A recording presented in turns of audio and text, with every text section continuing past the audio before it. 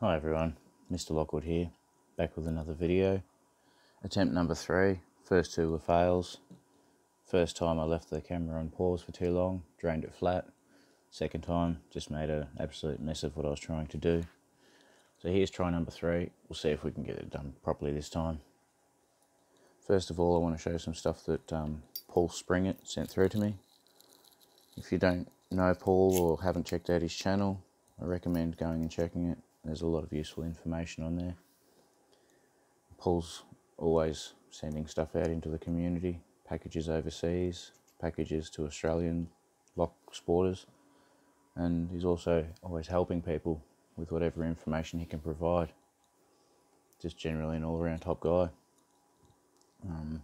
I saw a lock in one of his videos and commented and ended up communicating with Paul, asking whether or not he'd like to do a trade. And Paul didn't want to do anything for a trade, he actually just said that he was going to give it to me, but I don't feel comfortable with that. I will get yours sent through to you as well, Paul. Anyway, let's get back to it. I've got a Lockwood V7 cabinet lock.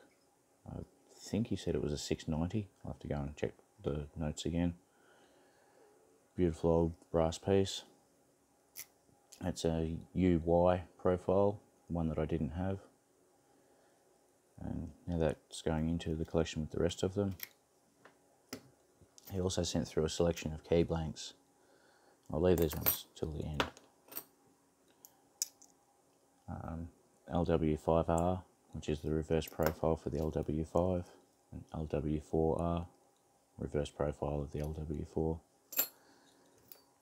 The longer ones here, the LW21R, are actually the blanks for post office locks, so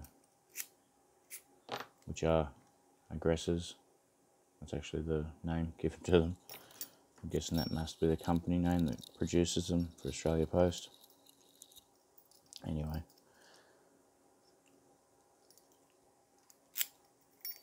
they're a 7-pin lock, but I found on the ones that I've had to play with anyway, the pins are rounded instead of like your Lockwood bevels where it's got a distinct edge on the bevels. It's actually just domed. So I don't know how else to describe it. It makes for easy picking, but I think it may have to do with wearability, just making it so that the lock lasts longer under all the operations that it has. The funny thing about this LW21R profile is that it is the reverse of the C4. So these are long versions of these, except for the key bow. So I took an LW5R, so it's a 6-pin variant. Got cuts coming in on the V rather than inline straight to the top. Now we have, that's better. Now we have it keyed up, functions nicely. Once again, thank you very much, Paul. He also included, because he knows that I like playing with restoring the 234s and the 245s. So he sent through some retaining pins. They work for both shackle and plug. The plugs which go on top of those retaining pins, and some chamber plugs, which is very, very generous of him. It's awesome, and they'll most definitely come in handy. The second stuff up with recording was, I was trying to show a method for removing the plug, or some people call it the core, but the lock plug from the body without having to deplug the top. And for the most part it worked. All I did was removed the retaining pin plug from there, took the retaining pin out, popped the lock I was able to rotate the actual core plug 180 degrees, and from there you can actually insert, rather like a Euro shoe, insert a tool up there which rests against the plugs at the top here and holds the drivers and the springs up in the body. Once that was done, I could remove the plug. It was a 5-pin, but I rekeyed it to a 6-pin.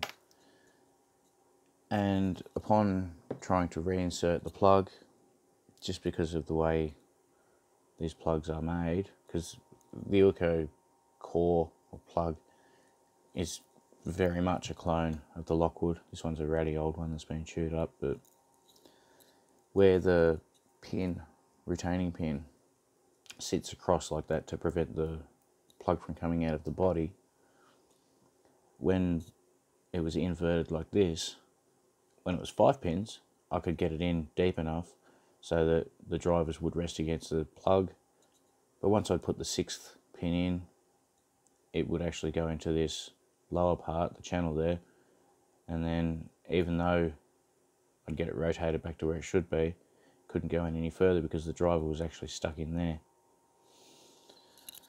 So maybe with a bit of modification of the technique it might work, but instead I ended up deplugging it anyway. That was a waste of 5 or 10 minutes and a bit of recording time. The reason I chose this particular padlock was that it's one which I obtained in a bundle of locks recently. It came with no keys, like most locks that I buy online do. And instead of just being standard drivers, it has spools in it, and also what I can only describe as ABUS serrated. 1 ring at the top, 1 ring at the bottom. It's pretty shallow. You feel a little bit of a click when you're picking them, but aside from that, they don't make much difference to actual picking. And I thought it might make an interesting one to show repinning, but instead it's already reassembled and keyed. Nice enough padlock though. So I thought, okay, instead I'll use just this ratty old 234 that I have. It works fine, it's just seen better days. Looks like someone hit it with a hacksaw or something at one stage and a bit of a grinder mark. The locksmith wasn't very sort of gentle when they've reassembled it. It's seen a file at some point. Overall it's just not a very neat padlock. Even with linishing and that, it's not going to come up 100%, so I'll use it for a sacrificial so I can show people what's going on. One thing to note, whoever's assembled it has used oversized plugs for the retaining pins. They're actually the same diameter as the chamber plugs, and like we can see on these ones that Paul sent through, they're 2 different sizes. These ones are for the chambers, these ones are for the retaining pins. These ones are of smaller diameter, and unless it's just they used to do them to larger spec and then went to smaller spec, the locksmith must have used larger ones. So either way, the principles that I'm going to show are going to be the same anyway. So that'll be for a future video, not this one. Next, and hopefully final part of the video,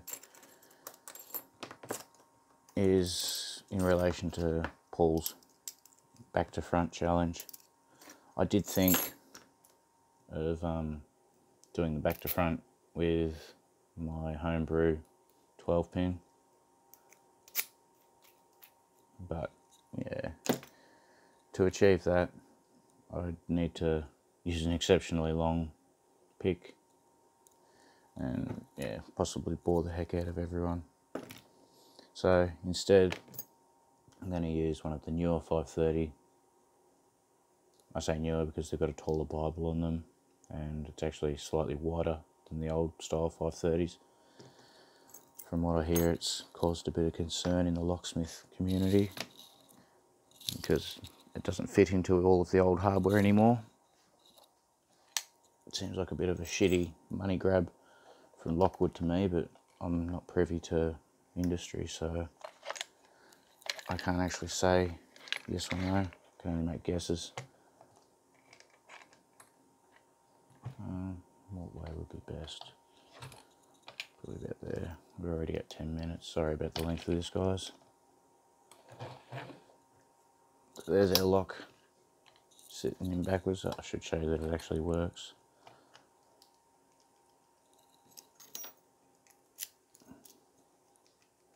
She's pinned up. Key works nicely. Okay bitting. Probably not the best in the world, but it's what we've got to work with at the moment. I have plenty of other locks I could grab, but this one's just here, so I use my homemade pry bar and homemade short hook. Craig Richie provided me with the nylon for this. Interesting camo. I could work those scratches and that out of it. Again, it's only for me, so I'm not really too fussed on it being showroom perfect.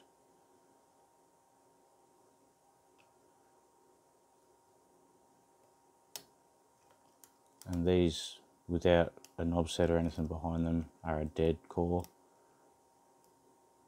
Much like what Paul was talking about in his last video, actually. So there's no constant back pressure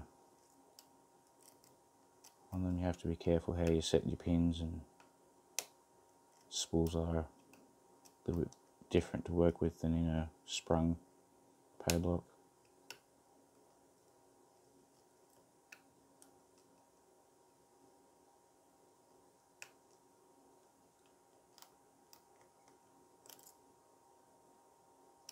Just overset something, so let them drop back down.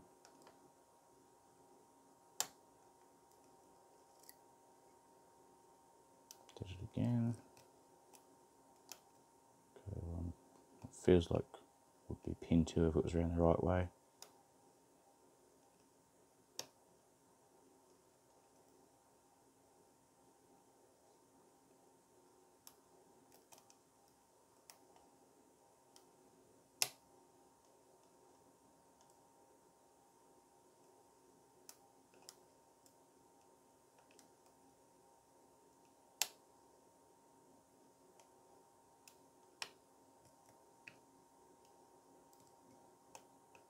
This pin 1, if it was around the right way.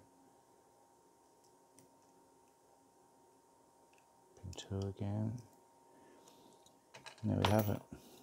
A backwards 530 pick. Get the vise out the way. Get our little pin tray. Lock it back up because we do have the key.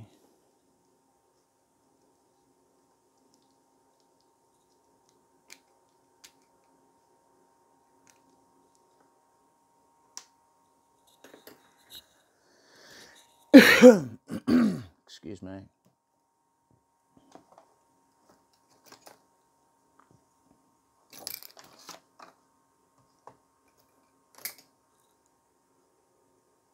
And now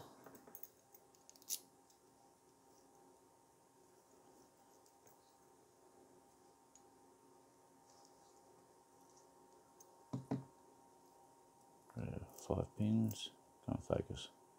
5 pins. So it's the same key.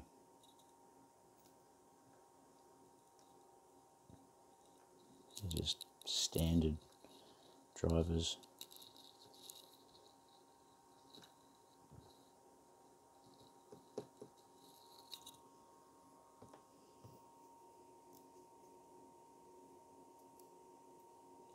They are steel, which is interesting to note because this is sort of at the cheaper end of Lockwood's entry sets or kicks. I've also noticed that, unlike the padlock ones, I don't know how well this is going to come through. Too much reflection, brightness.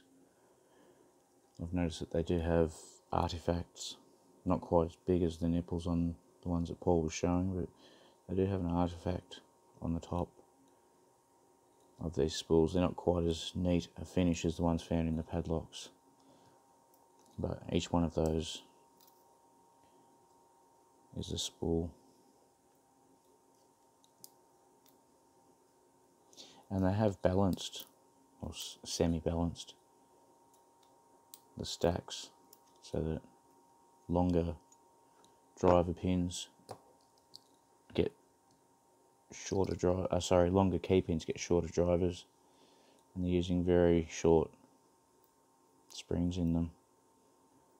It's just trying to save on room in that Bible, even though they made the Bible taller.